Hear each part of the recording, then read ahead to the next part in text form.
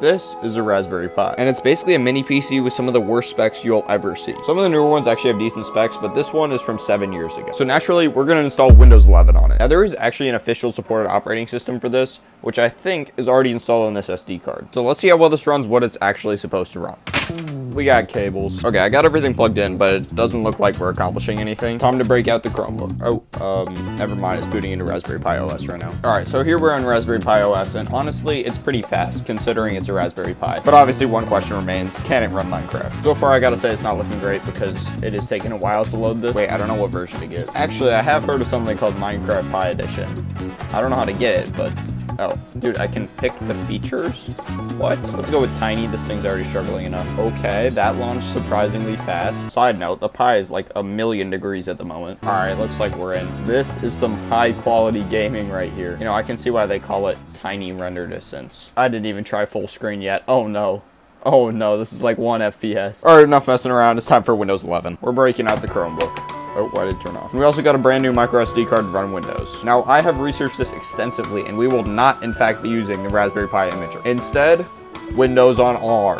I don't know why they didn't put the rest of it, but there you go. Although you do have to do this on Windows PC, so give me a second. The external Windows hard drive. I just got to boot from that really quick. Yeah, this might take a second. And now we install Windows. Okay, this is weird. I was pretty sure I put Tiny 11 on this, but I guess not. Step 1, download the Windows 11 IoT Enterprise LST. Step 2, download the Windows on Raspberry Imager. Step 3, wait 40 years because ISO files are really big. All right, it's done. Let's get back to work. All right, now we run this. Okay, this one, Raspberry Pi 2.3. Select the image. Oh, come on, seriously? Basically, that version was too new, so I'm downloading an ESD of an older version, which I then have to convert to an ISO. So we also need this thing, which is a 7-zip file. So we also need 7-zip. Let me just set this all up. It's all set up, and hopefully this should work. Yeah, I have no clue if this is working at all. Okay, I don't know what just happened there. Let's review the footage. Okay, what does that mean? All right, I got a new converter. I don't know if this one's gonna work, but it's like official or something, maybe. It seems to have detected the file, and maybe it's doing something. Yeah, it just said unknown architecture enclosed. Gotta say, I'm not feeling great about this at the moment. All right, we got a different ESD file this time. Hopefully, it'll work with this one. Yeah? And we got the same thing. Okay, I don't know what happened, but I tried the original converter again, and it looks like it's finally working. So, supposedly it's creating the file right now. All right, it's day 2. I'm feeling good. The ISO finished. Let's get Windows. So now we can actually select the image, which should be somewhere in here. Yep. All right, let's hit next here. And now we just let it install. The installation has completed. Just gotta take this out. Just throw this in here. And with that, it's finally time to turn on the Raspberry Pi. Monitor's turning on, that's a good sign. And that's Windows 11, let's go. I kind of think this will take forever because it's an SD card, but you never know, maybe it'll be really fast. Oh, a sign of life. We got a new screen. I gotta say it's not running the fastest, but it is moving, so that's progress. I am fairly sure that took like 30 minutes, but it is actually the next day now. Yo, the setup's actually working. Well, really slowly, apparently. Okay, that probably took like a minute. Yeah, this might take a while. It did take 20 minutes, but we're finally on the account page. That's good. The Pi over here is probably running at like a cool 1,000,000 degrees. Loading animation is probably 5 FPS at the most. But hey, it's running, and now it's still loading. Like, you can't even run the loading animation that fast. Another 5 minutes later, and I think it is loading the desktop just like really slow. Okay, I can use the taskbar and the start menu and stuff. Oh, there it is. We're officially running Windows on a Raspberry Pi 3.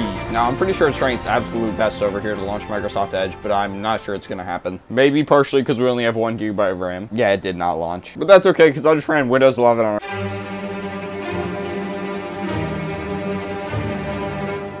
It's me again. And I bet you thought that was the end. I bet you thought I wasn't gonna do the most I possibly could to make Windows 11 actually usable on a Raspberry Pi. And I wasn't until I realized how lame the video would have been without it. So we're back. And the first thing I need to do is try and launch an app. Now, this might be a great struggle, but I'm pretty sure it's possible. Specifically, I need Windows PowerShell. Now, I have right-clicked on this because I think it brings up the administrator thing. Oh no, it just showed up over here. Wait, let's click that. Okay, I clicked it. I'm gonna let it sit for a little bit. Okay, we got here. This is totally progress. It'll probably take another 40 years to get off of this, but we'll take it. Okay, it launched. I'm not sure if I can type anything in yet, though. All right, here we go. Let's see if this works.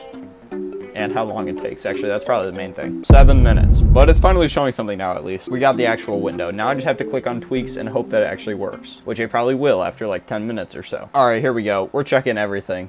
well, everything that like adds performance.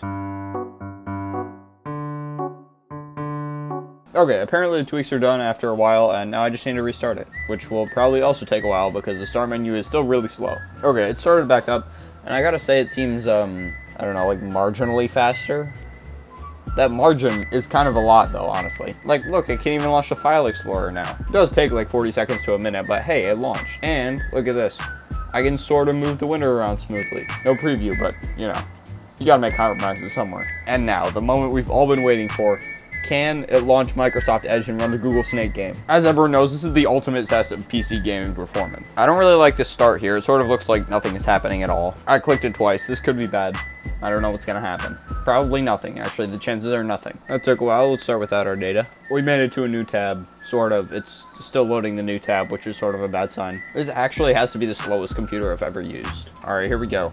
Search in Google Snake. Now, if we can play this and it runs, this thing is an official gaming PC. Taking a while there, but I think it's gonna work. All right, here we go. Moment of truth. Time to do the greatest. Oh, my mouse doesn't even move. Oh, okay. Time to do the greatest gaming of all time. I clicked the button, by the way. It's just taking a second. Yep, any day now. Uh-oh. Did the Snake game just crash? Did Microsoft Edge just crash? Yeah, not quite a gaming PC, is it? You know what? I got farther than last time. I launched the browser and got to a website. And I mean, I installed Windows in the first place. That's the video.